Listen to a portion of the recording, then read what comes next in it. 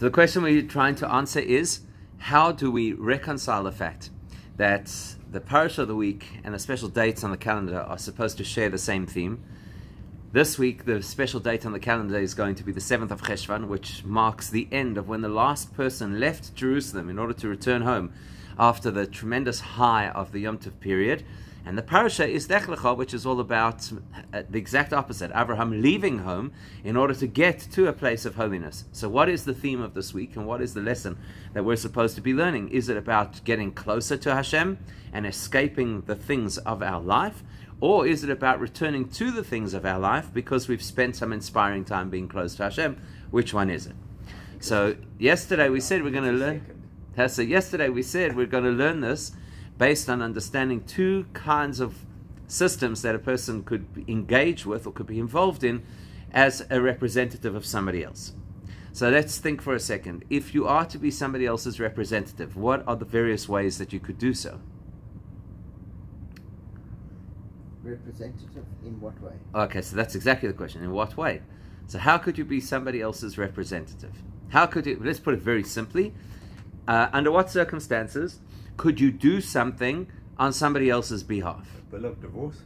It's a very optimistic. Yeah, but I mean, that's true. If they gave you the correct authority. Oh, there you go. So you're giving an example, but the principle is if somebody authorizes you to represent them. So what do we call that? If somebody authorizes you to represent them, we call that a shaliach, which is an agent or a representative or a proxy.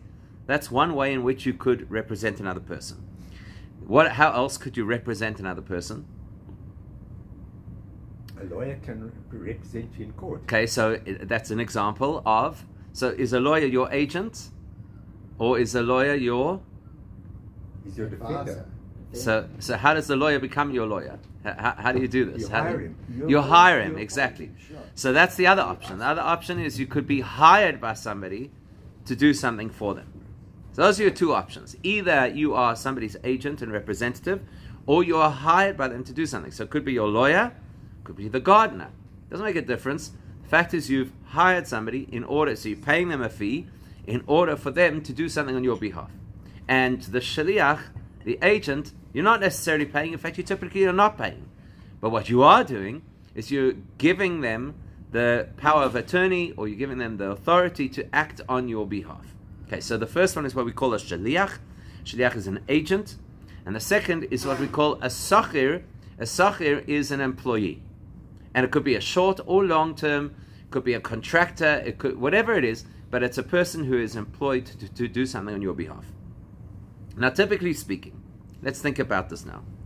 Typically speaking, when a person is a sachir, in other words, when you're hiring somebody to do a particular job, okay? So typically speaking, the usual way that a sachir works is you've got an item that needs to be attended to. So it could be, for example, you want to paint your house. So now you're hiring this person to paint your house.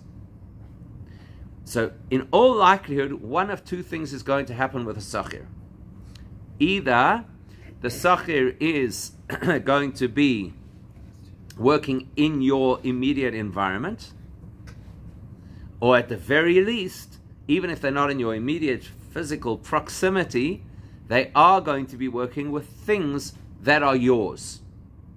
So let's say you own an apartment down at the coast, and you hire somebody, and their job is to come in once a week and to spruce up and clean the apartment. So it's not in your physical proximity, but the fact is they're working with your stuff. It's your apartment, and obviously it's your interest, and that's what they're doing for you. So typically, the sachir is somebody who is the person who is a hired employee, is typically, or hired contractor, is typically either working close to you physically or working with things that are close to you because they're yours and you care about them and you own them, etc. Now, a shaliach is typically not close to you. Why do you appoint somebody to be your agent? Because you're unable to either get to the particular place or do the particular action. So, for example, one of the classic examples of a shliach that is brought in Jewish law is there's an individual who wants to betroth a woman. I'm using the word betroth specifically because nowadays when you stand under a chuppah, the whole ceremony is rolled into one.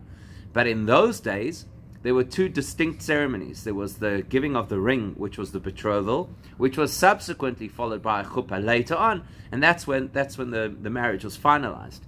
So here's a guy who wants to marry a woman. He is living in Johannesburg, she's living in Cape Town. So he has two choices. Either the ideal choice is he hops on a plane and he flies down to Cape Town and he puts a ring on her finger in front of two witnesses, and that is called kiddushin, that's betrothal. However, the Torah allows him to empower somebody else as his agent.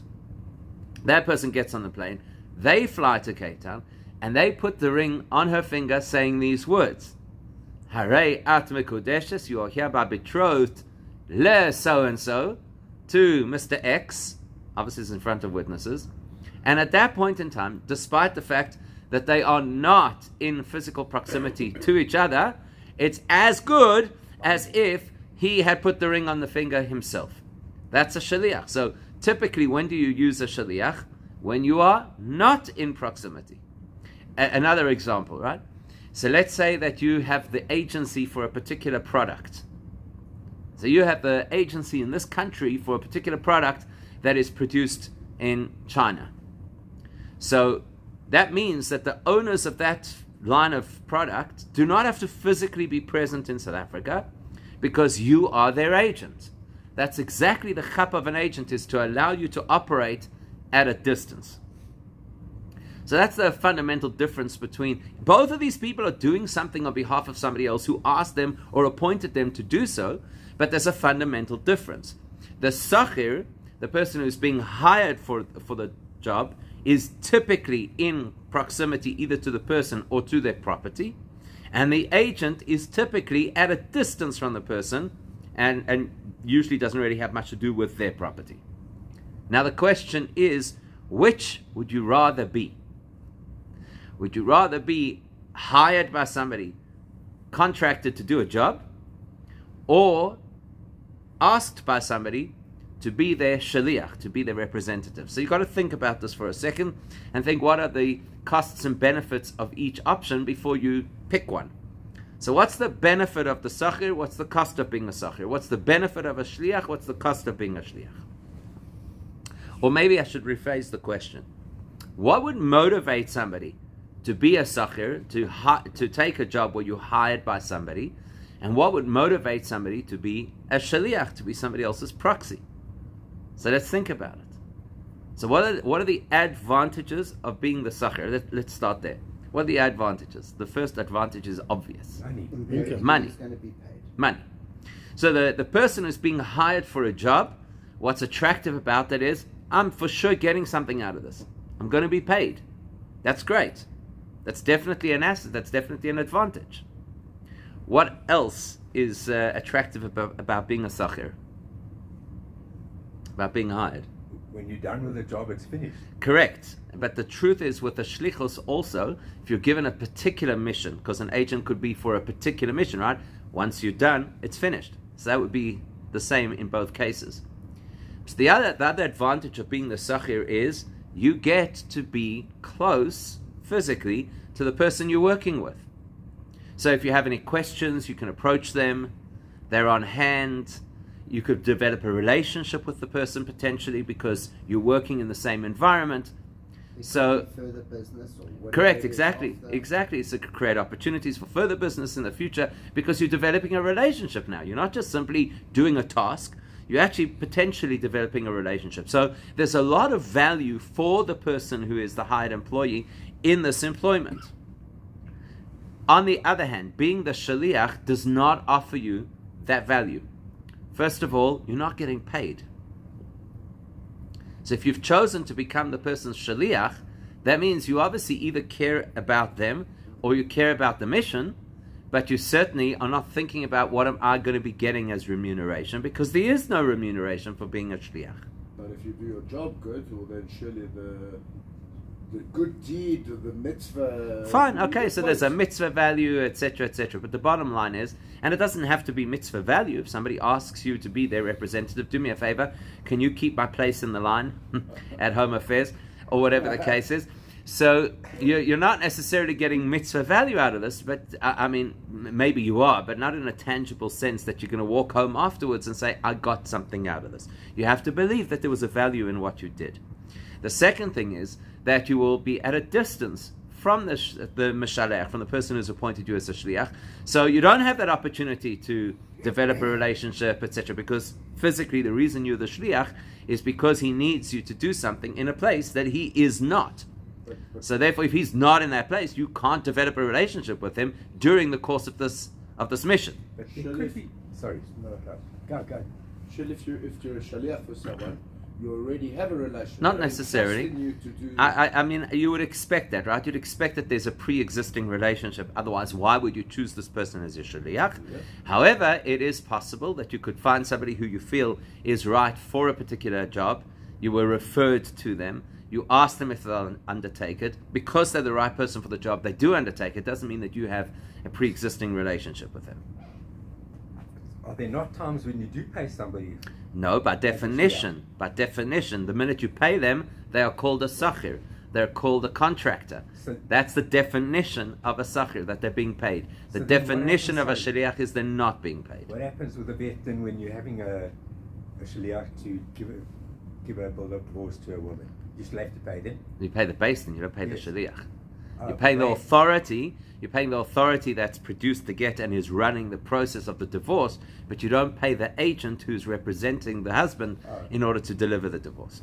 Okay, so by definition, a shaliach is not paid and a sachir is paid. Okay? In other words, once you get paid, you are now called a sachir. There's no other way to look at it.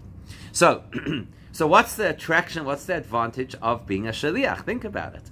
You know, a sachir, I can see the benefit. I'm going to get something out of it. I'm going to be paid. I'm going to have an opportunity to shadow this particular business person because I'm now working in their environment. What is the advantage to being a shaliach? Okay, so clearly what's happening over here is that the headspace of the person who chooses to be a sachir versus the headspace of the person who chooses to be a shaliach is very different. The individual who wants to be a sachir is thinking about who? Themselves, right? Think about themselves. How much are you going to pay me? What are the terms of my contract? Where am I going to have to work? What am I going to have to do? How long is it going to take? So the orientation of a person who's signing up as an employee, even if it's a short-term contract, is they're thinking about me. Whereas if a person chooses to be a shaliach, that tells you that they're thinking about who? They're thinking about the Meshalech, whoever it is who needs this particular task to be fulfilled. That's obviously my priority. That's why I'm volunteering, because I'm not thinking about me and what I'm going to get out of it. I'm thinking about the value of the mission or the importance of the person who's giving the mission or the office that I represent, whatever. And that's actually what motivates me. So the value of the person who is a sachir, their value is for themselves. The value of the person who is a shaliach, their value is the mission, or possibly the person who initiated the mission. Okay? Now here's where things get really interesting. Halachically, if somebody is a sachir, if somebody is hired by another person, while they are working for that person, there's a massive debate to what extent they represent that person. In other words, if you've hired somebody to paint your house, you don't believe now that they are this, the representation of you. So, for example, if somebody arrives at your house while they're painting, and that person sees how they're conducting themselves as a painter, it's not a reflection on you as the homeowner. So it could be that this guy is not a particularly nice person, and not a particularly friendly person. I didn't hire them to be friendly. I didn't hire them as my PR person. I hired them to paint my house. So there's a whole halachic debate if they could even be automatically a representative of the hirer, of the boss, the employer. A shaliach, on the other hand, is automatically a representative because that's the role. The role is to represent me.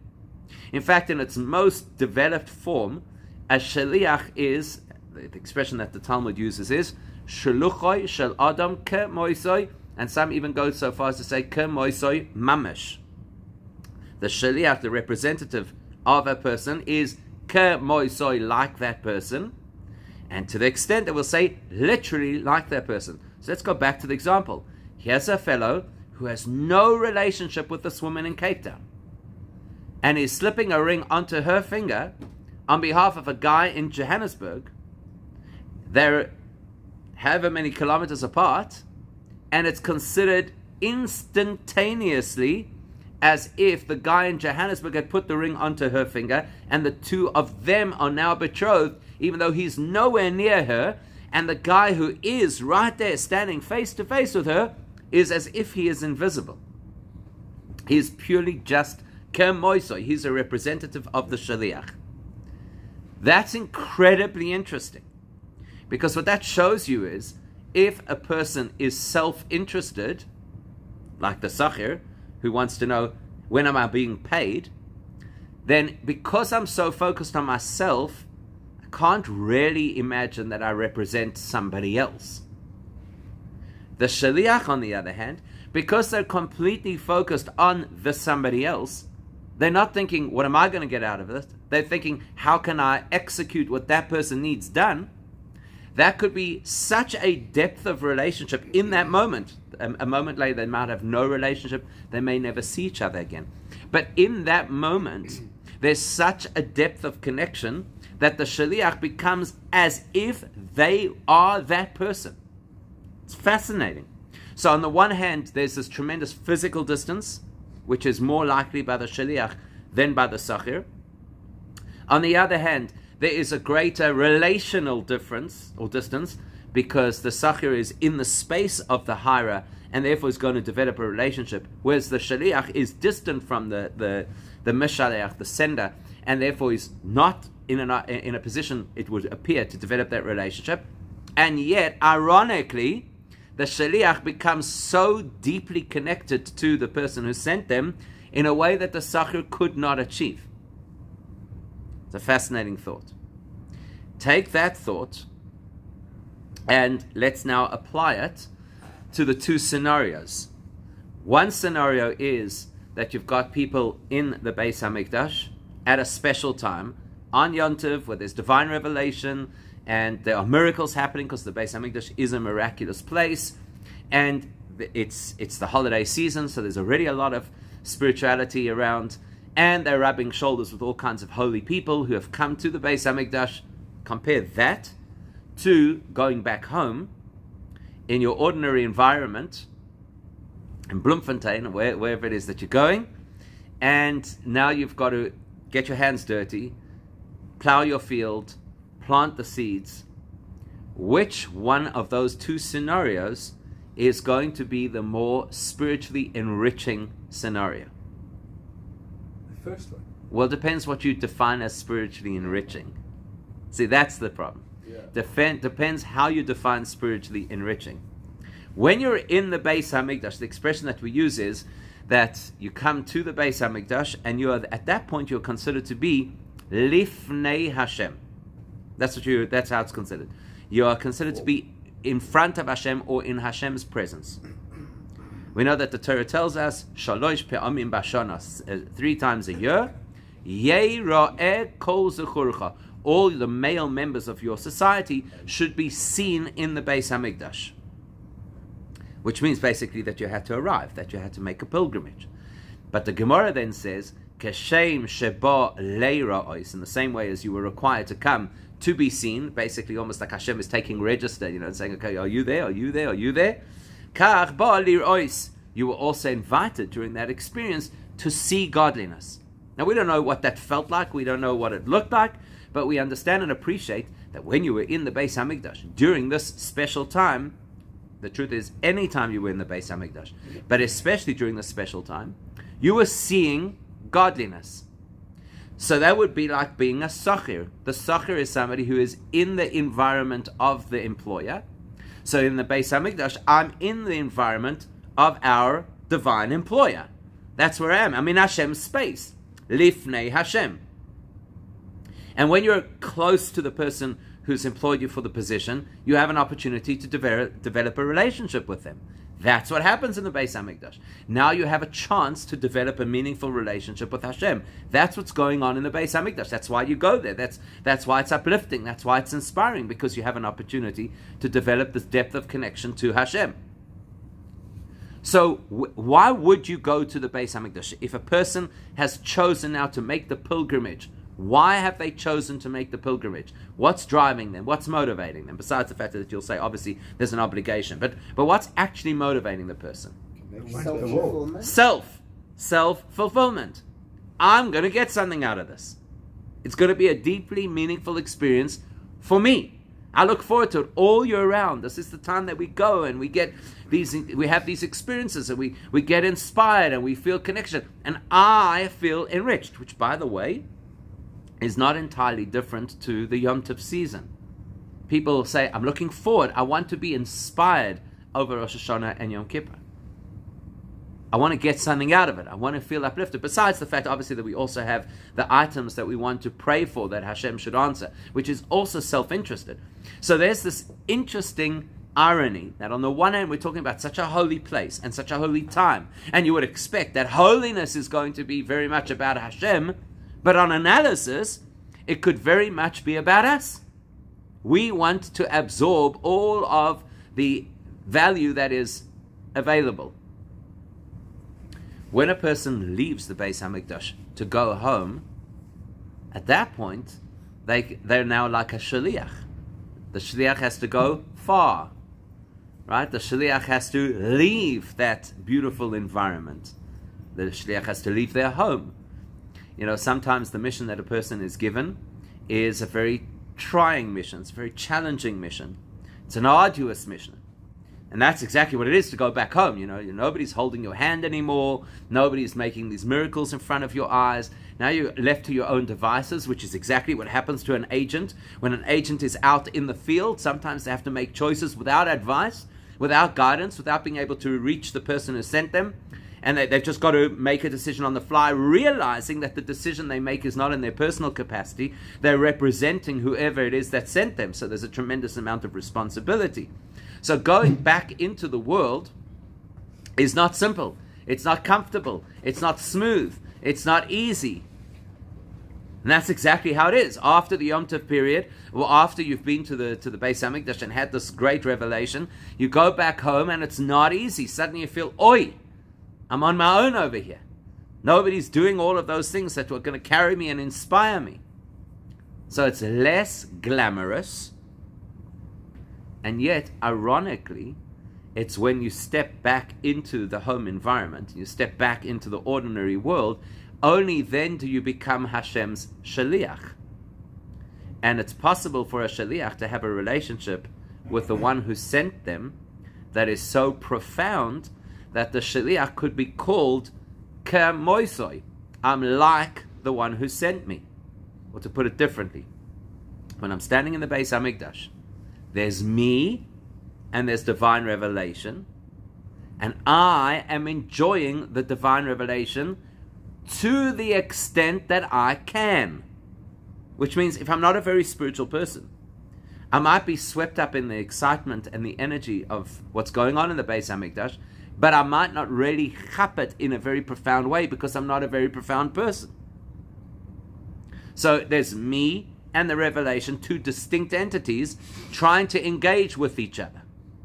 When I go back home and I start doing what Hashem expects of me to do in the regular world, in the sweat, blood and tears of living, at that point, maybe I won't feel, maybe I won't see, maybe I won't experience divine revelation, but potentially I'm plugging in to the source. That will give us the clue to understanding how we reconcile, on the one hand, that this is the parasha about leaving home to Israel, and on the other hand, this is the time of the year of leaving Israel to go home. The key to understanding that is this principle that the shaliach connects to Hashem in a deeper way then the sachir, or the person back home doing what is expected of them, is at a deeper level of connection than when they're basking in the great holiness of the Beis HaMikdash. So we'll unpack that further next time, just to understand where Abraham illustrates to us exactly how this principle works. I don't understand